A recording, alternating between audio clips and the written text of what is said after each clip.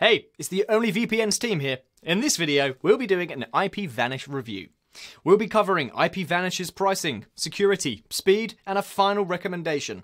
Before we dive in, I just wanted to mention that we'll have discounted links to IPVanish and other VPNs in the description down below this video. These are affiliate links, and if IPVanish isn't the best option, we'll be sure to have links to alternatives that might better suit your needs. With this quick intro out of the way, let's dive into the IPVanish review. Let's start off by covering pricing. IPVanish has two main types of plans, a VPN only plan and a VPN plus storage plan. Here we'll be covering only the VPN prices. From a pricing perspective, IPVanish's monthly plan starts out very cheap compared to other VPN monthly plans at $3.49, but quickly jumps up to $9.99 after the first month.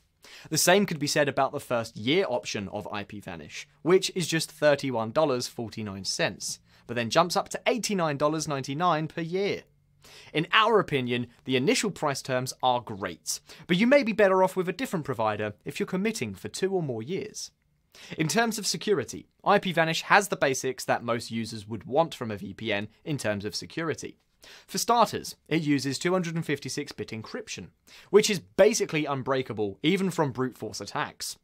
IPVanish also has DNS leak protection, which keeps your IP address from being revealed to websites, and they've got a kill switch, keeping your IP address from being exposed if there are connection issues. They also do not keep any logs with their strict no logs policy. One downside from a security standpoint with IPVanish is that it does not have a built-in ad blocker. This isn't a big deal for everyone, as many people have ad blockers on their browser already, but it's worth noting. It also struggles to work with China's firewall, which may be important to some of you watching. When we look at speed, IPVanish finishes around average when we compare it to other VPNs. In general, VPNs will be slightly slower than your normal connection, but they did a good enough job. Netflix streamed well from various countries in our trials, and they were able to stream everything that I tested.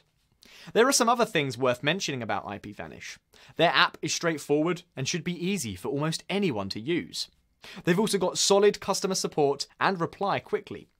IPVanish does not have a free trial at this time, but they do offer a 30-day money-back guarantee.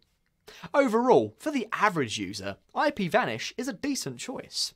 However, we do think there are better options like ExpressVPN and NordVPN, which we'll have discounts links to in the description down below. They both have more options and streamed at faster rates when we tested them against other VPNs. Be sure to check them out if you're looking for a top-tier VPN option. Regardless of which VPN option that you choose to go with, we appreciate you watching this IPVanish review. If you enjoyed this video, please give it a like and feel free to subscribe to the Only VPNs channel.